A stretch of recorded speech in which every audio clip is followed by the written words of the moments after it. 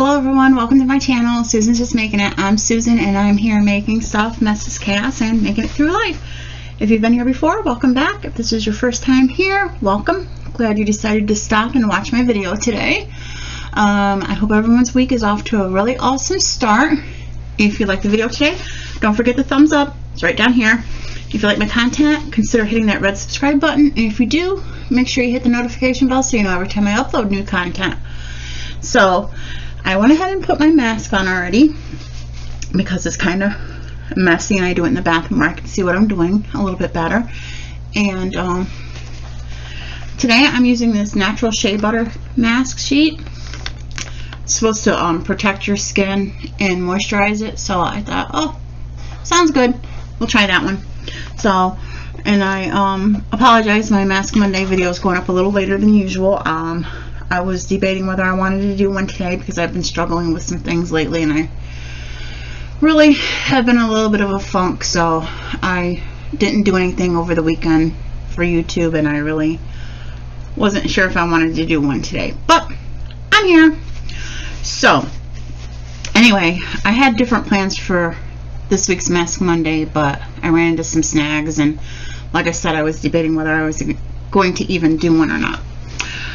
And I wanted to discuss something today which I hope does not offend, and I do realize that it may cost me some subscribers, and wasn't sure if I really wanted to talk about it because of that, but that's part of the problem, is that people are afraid to say what's on their mind sometimes because of, you know, it might offend somebody, or, you know, a few subscribers may drop off, and if that's the case, that's something I'm willing to deal with.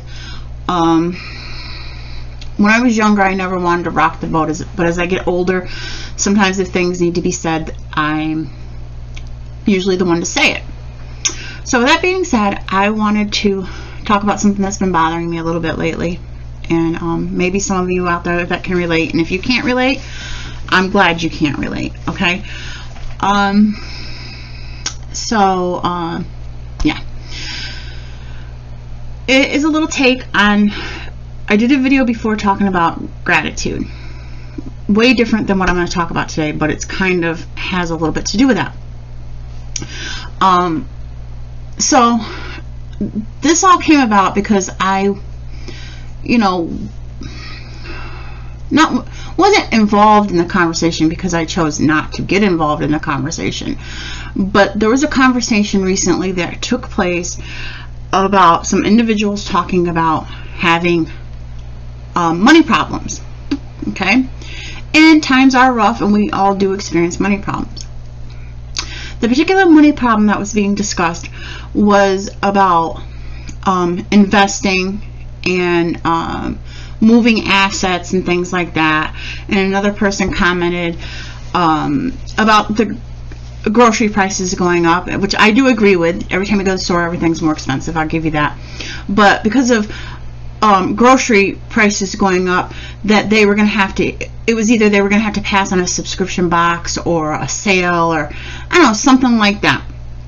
And I'm like, you know what, I'm just not even participating in this conversation, because my opinion, and like I've stated in other videos where I talk about touchy subjects, just my opinion, just my experience, and I am not on here purposely trying to offend anybody. I just want to throw some stuff out there, and like I said, some people can relate, some people can't. If you can't, God bless you.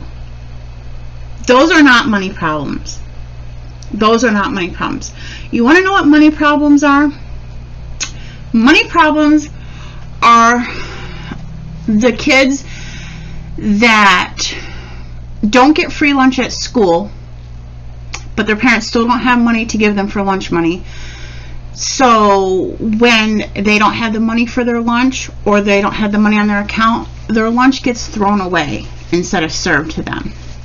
That's money problems. Money problems are when you don't qualify for food stamps, or you don't get enough food stamps, so you have to depend on food pantries or church pantries. That's money problems. People going without adequate health care because they make $1 or $2 too much to qualify for Medicaid, so they go without necessary medication or health care. That's money problems. Okay. Now, some of the things I'm discussing, I've experienced. Some of them I have not. And it's neither here nor there which ones I've personally dealt with. But in some states, your bottles and cans from soda, beer, whatever, are returnable for a refund. Money problems are when you have to take those refundables back to the store to afford to buy a pack of diapers when you're raising kids. Okay? That's money problems. Money problems are when you don't have enough bottles and cans to take back to the store. So you start counting to see if you have enough hand towels and dish towels to use as diapers if you can't afford a pack of diapers. Okay? Money problems are when your kids go back to school after a winter break and then they come home and ask you, does Santa Claus not love me? And when you ask them why they would ask that, they say, because all these other kids at school got all these wonderful presents from Santa and I only got this, this, and this. That's heartbreaking, and that's money problems. Okay?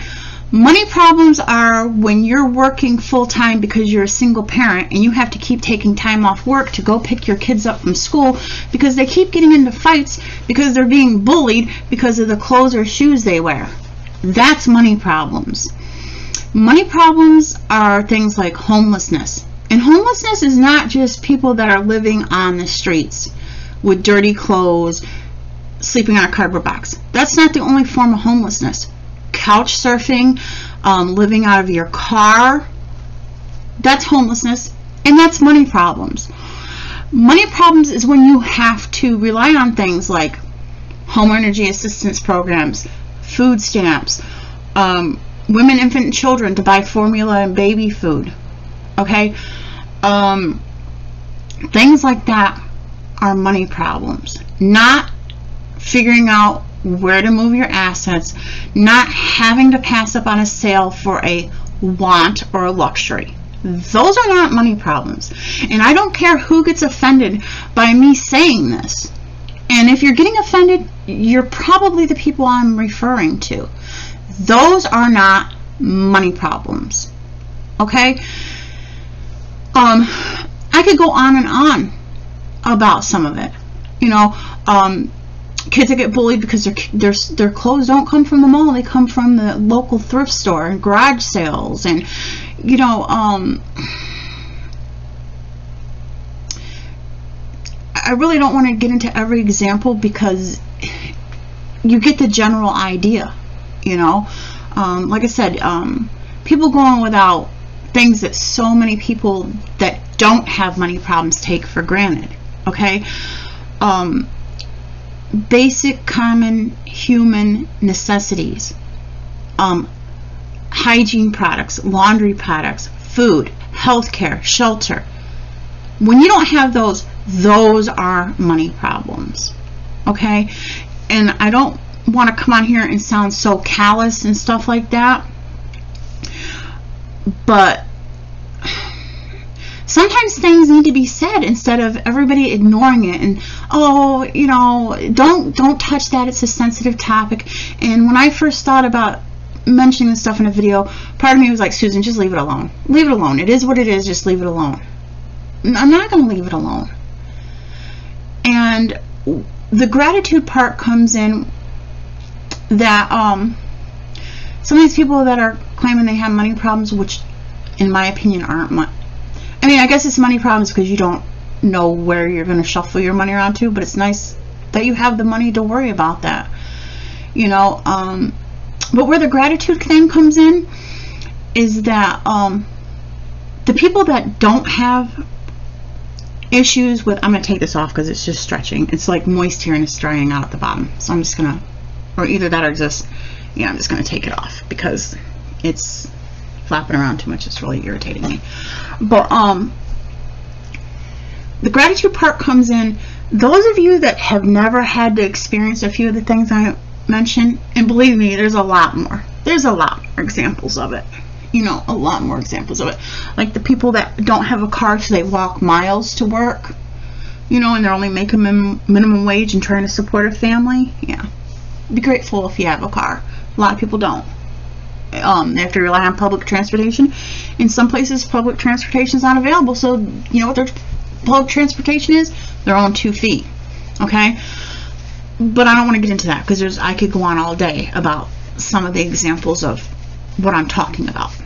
Some of them I've personally experienced, some of them I have not, and by God's grace I have not experienced some of them. But where gratitude comes in is those of you that have not had to walk to work, those of you that have not had to send your kids to bed hungry, those of you that have not had to go without diapers and formula, medical care, food, toiletries, a way of doing your laundry, heating water on the stove, turning on a stove in the morning to heat it up enough to get dressed because you don't have heating fuel. You know, your kids feeling less than because their clothes aren't as nice, their toys aren't as nice. Their parents can't go to school functions because they have to work. The list goes on and on and on. The gratitude comes in if you've never had to experience those things. Be grateful, because too many people do. Okay? And a lot of people that aren't in these situations, they think that doing something charitable makes them rest better at night. And I'm not trying to minimize that, because I do give a lot of credit to people that are charitable and do for people that have less. But there's a whole thing with that too I have an opinion about. Being charitable is not donating clothes that you wouldn't wear, okay? It is not donating food that you wouldn't eat. My opinion, and like I said, it's only my opinion, being truly charitable is donating clothes that you would wear yourself. And instead of giving somebody your scraps off your plate, serve them the same plate that you're eating from. That's true charity. People that don't have are not less than human beings. They don't deserve the stuff that's not good enough for you. They're still human beings. They still have feelings. They still have value, and all that stuff that goes along with it. So being charitable is not donating or giving your cast-offs. And for those of you that may be offended by me saying that, you're probably the people I'm talking about. And I'm by no means trying to pat myself on the back, because right now I do not have. I am not able to meet my basic needs. However, recently I found out of a family that lost their home to a fire. Okay? I did not go in my closet and give them the rags that weren't any good. No, my rags are what I use when I paint and I do yard work and stuff like that, that I don't care if it gets dirty or ripped or whatever. I didn't do that. As a matter of fact, I gave brand new sneakers. There was a mother, a daughter, and a father. I did not have anything that I could give to the father. I am a female by myself. I did not have anything that I could donate. But it just so happened that the mother and the daughter wore the same size shoes that I wear. I gave them each a pair of brand new sneakers, just because one of them rubbed my toes and one of them rubbed my heels. Brand new. Couldn't wear them because they hurt my feet. They're better than the shoes I'm wearing now. One was some Fila sneakers and one was a pair of Nike sneakers. The shoes I'm wearing now aren't even as nice as the ones I gave away. That's charity. And I'm not saying I deserve a pat on the back, but that's charity. These people just lost everything they owned. They don't want somebody's cast-offs. They're already dealing with enough. I don't know. Like I said, it's just my personal opinions, and I feel strongly about it. You know, just because somebody doesn't have enough food to eat, they don't want stuff that you wouldn't eat yourself. I'm sorry. Just because you're poor doesn't mean you don't have taste buds. Okay? I feel like it's almost an insult if you're giving somebody the bottom of the barrel. It's just my opinion. A lot of these people in these situations are already dealing with enough. And to do the bare minimum or what you think is good enough is kind of adding insult to that. And like I said, if you're offended, I do apologize. It's not my intention. I'm just trying to put it out there, the realities of it. You know, just because somebody's poor or doesn't have the same things that you have does not make them any less of a person. It's all about circumstances, yes, life choices, but sometimes not everybody has the same tools starting out in life.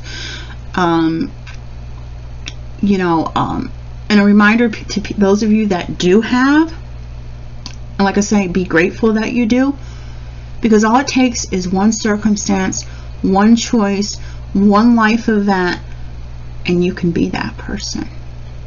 All it takes is for one thing to come along and you can lose everything that you take for granted today. And if you don't believe it, there's a lot of people out there that can tell you that that can definitely happen. You can be on top of the world one day and right there sitting next to the homeless person the next.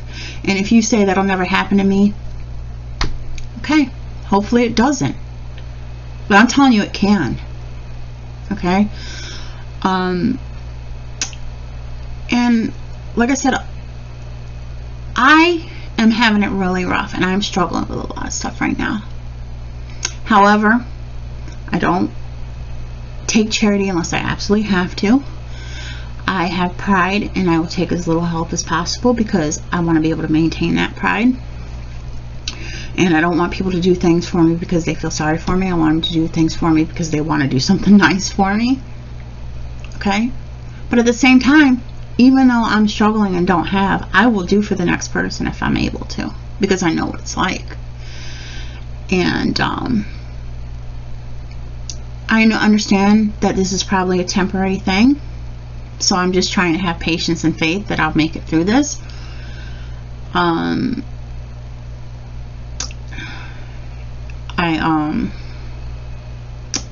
Although I'm struggling, I know there's people that have it way worse than me. I still have a roof over my head. I still have food to eat every day. I have people that care about me. So when I start to be a little upset about some of the struggles I'm having, I'm still grateful for a lot. Okay? And a lot of people say, you know, don't you feel bad that you've had certain struggles in your life? Because there have been times that things have been really bad and I've had really rough patches, but then there's other times that I've been working a good job and things have been going smoothly and I've had it pretty decent, you know. So I've experienced both. I've experienced really rough times and I've experienced pretty good times. That's life. So I just keep telling myself it'll pass. You know, it's a lot of situations are temporary. It's just about having patience and faith. But with that being said, a lot of people, you know, how do you feel about the struggles you've had? Yeah, it's been hard, but I'm still here. I survived. And I don't think a lot of people, oh, if I had things to do over, I would do this, that, and the other. I would have preferred not to have had the rough patches in my life, but I don't generally think that I would do it differently. And I think a lot of that comes with age and maturity. And the reason I say that is because I'm grateful for everything I have. You hear that saying, expect nothing, appreciate everything. That's kind of where I'm at. I don't really have a lot of expectations in life from people and circumstances, but I'm grateful for everything that I do have and the people that I have in my life. And another reason is that all my children are adults now. My daughter went to live with her father when she was really young, and that's a whole entire different situation. But I've raised my two sons on my own, and we've gone through a lot of rough times. I was a single mother, and my boys were a handful. Okay? And I know it was really, really rough for them growing up, and they tried not to burden me with that as they were growing up because they knew I already had enough to deal with. But now that they're adults and we can sit down and talk as adults, you know, they tell me some of the things they experienced. But at the same time, now that they're adults, they understand things differently, and they acknowledge that I did the best that I could, and they don't blame me for the rough patches we had. And not only that, they feel, and I totally agree, that it has made them better people. Okay? Again, not trying to pat myself on the back, But my kids are very charitable, and that is not from me telling them to do so. When they were growing up, I might bring food home from work or on the way home from work, and I didn't know they had friends there, and I didn't even have to tell them. I would just bring in just enough food for me and them, not knowing that there was another 1 or 2 friends there. Without being told or encouraged, they would go to the kitchen and they would separate their food and share it with their friend on their own. Same thing with if dinner was being cooked and a friend happened in, I'd ask their friend, have you eaten yet? No. Whether we had a lot or a little, that friend ate. It just meant everyone had smaller portions that night. Okay? When my kids were teenagers, once in a while they'd have a friend that was having a rough time with their parent. I have housed some of their friends for certain periods of time, because I'm not going to let some kid be out on the street because they're having a conflict with their parents. And I didn't get involved in the family dynamics of that, but I'm not going to have a kid wandering around without a place to sleep. Okay? And believe me, these young men that are adults now remember that, you know. And like I said, I'm not trying to pat myself on the back. I'm just trying to tell you, people that haven't had will give because they know what it's like. Okay? My son had a friend that had some family issues and didn't have a place to stay, and he stayed with us for, you know, a week or 2 until he could figure something out, only the clothes on his back. Without me saying anything, my son went in his closet and found clothes and shoes. They happened to be around the same size, and gave them to this other kid without being asked or told, encouraged on his own. And he picked out his better things to give to his friend. Okay? And like I said, these people remember these things. And it makes me feel good when I go out and when my kids have money and they'll see in the summertime somebody that's sitting on a bench and you can tell that they're more than likely homeless. They know they're thirsty. They'll go in the store and they'll buy them a bottle of water and bring it out to them. My older son, as a teenager, worked at McDonald's, and there was a homeless guy that every week on his way to the bank to cash his check, he would see him and he would cash his check, and he would go to there was a place that they had this man was doing like a barbecue dinner in the summer, and every week when my son got paid, he would buy this man a meal, and he would go and buy him like 2 or 3 bottles of water and a bottle of soda and stuff every week. And every week he was waiting for my son, and he'd, you know, wait outside the bank till my son came out. And he never asked my son for money, but my son would buy him a meal and drinks every week. I didn't even know about it till after this had already happened. Things like that make me proud. You know, and if it wasn't for the way we struggled, more than likely my son would never think to do that. I was with him one time when he went to cash his paycheck, and we went in a little convenience store where he would cash his check, and there was a gentleman outside, and I've waited on him before different places I've worked, and I know he's a homeless vet, and he just asked my son, you know, hey buddy, would you mind buying me a drink? And my son's like, sure, what do you want? He says, could you buy me soda? And he goes, oh, what kind do you want? He says, oh, I want a Coca-Cola. So my son went in and he didn't buy like the little 16 or 20 ounce. He bought him like a 1 liter of Coke and came out and handed it to him, and the guy thanked him. You know, it was summertime, and my son took some money out of his pocket and gave it to him. And I didn't say anything. I just stood by and watched the interaction. Stuff like that makes me feel good, because he didn't have to do that. The man was happy with just the soda, you know. And then a couple of his friends criticized him later in the day. Oh, you don't know what he's doing with that money. My son said it doesn't matter. He didn't have any money and I did, you know. And my kids will hold a door open. We will be in the store and they will get something off a higher shelf. I don't have to tell them to do that, you know. And but it hurts me, because like I said, my son, every year when they were in grade school, they would come home with little flyers doing non-perishable donations to give to the poor. And my son would tell his friends, you know, we are the poor, you know, which kind of makes you feel bad as a parent. But like I said, I've had rough times, but when I'm doing better, I try to give back as much as I can. because I never know when I'm going to need help again, and I'm hoping that somebody's around there in the circle keeps recycling. And like I said, this is not meant to pat myself on the back or anything like that. I'm just trying to, like, I guess I'm trying to throw out there that if you've never had to deal with some of these things, be grateful every day that you've never had to deal with these things. And if you're in a rough spot and you're dealing with some of the things I've talked about, just try to hang in there, you know, because life changes. It's up and down, up and down. And I hope everybody out there that maybe has gone through this or is going through it to some degree, have faith, you know, and my heart goes out to you because I know what it's like. And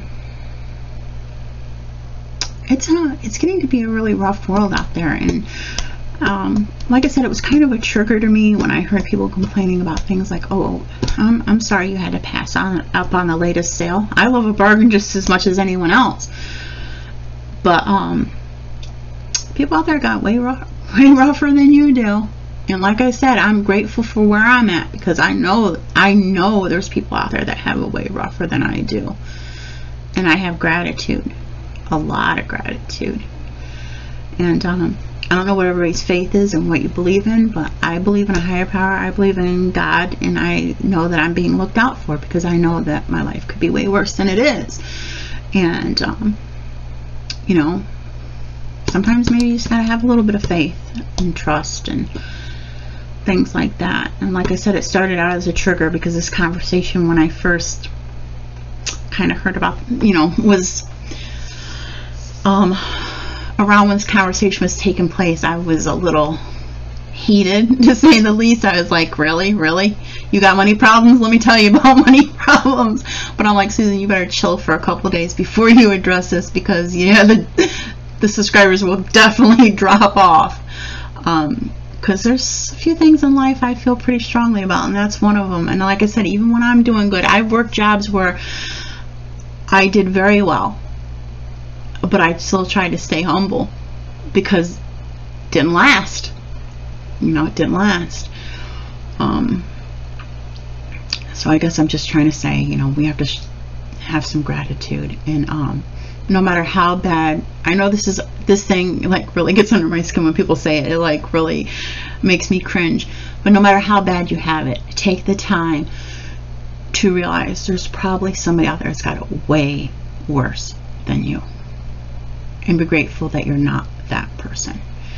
And if you are doing well, be grateful that you're doing well.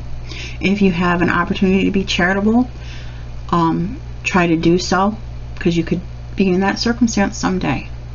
And with that being said, like I already touched on, being charitable is not doing things for people that aren't good enough for you, because people having a rough time are not less than. They're just as valuable of as a human being as you are. And it's been my experience that a lot of people that, like they say, I used to hate when I was growing up that every rough thing in life gives you character, gives you character, gives you character. Whatever that means, you know, when I was a kid. But now that I'm an adult, I understand that, you know, people that have not had the easiest lives are usually very charitable, very understanding, very compassionate, and things like that. So I've rambled about it long enough. I just had to get that off my chest, because some people out there don't know what real money problems are. And I hope I didn't offend, but if somebody initially got offended, maybe they have a different understanding right now. Just try to be compassionate and things like that, and sometimes be a little bit mindful when you're saying things who might be close by or over here, and just kind of be mindful when you throw stuff out there, you know. I don't think that the conversation was meant to be boastful or anything like that. I'm not saying that, but be kind of mindful of your audience.